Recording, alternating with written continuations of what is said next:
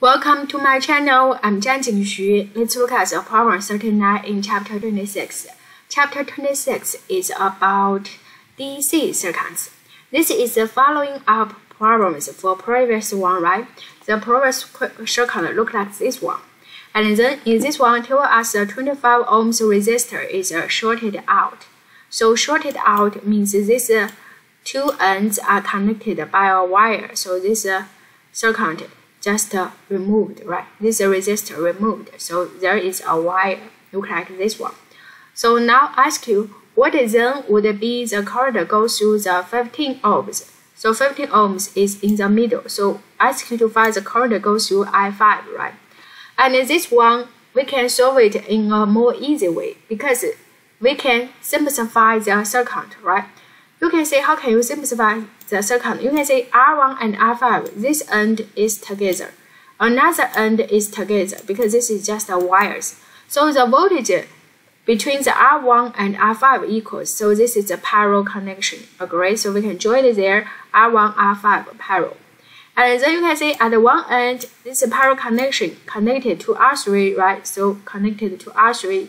And for this part, this resistors, one end is at there, another end at R3. So we can join it in this way.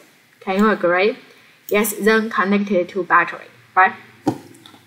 It looks like we need to find the current goes through I5. It's so easy. This is a typical circuit, right?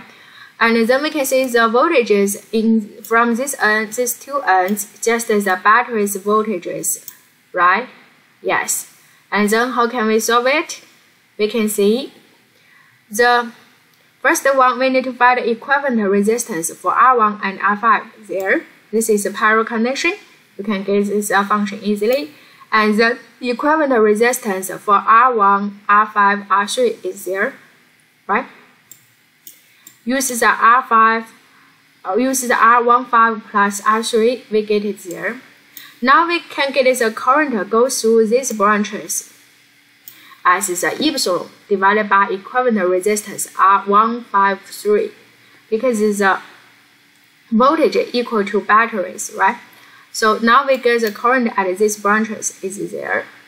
So now this current goes through there. So now what is the voltages for V1 and V5? So V1 equal to V5 equal to epsilon minus the voltage decreased by resistor R3, right? So minus I153 times R3. Now very easily we can get current for I5 is voltage V5 divided by R5, input V5 inside. We input all the given quantities, get answer there. Thank you.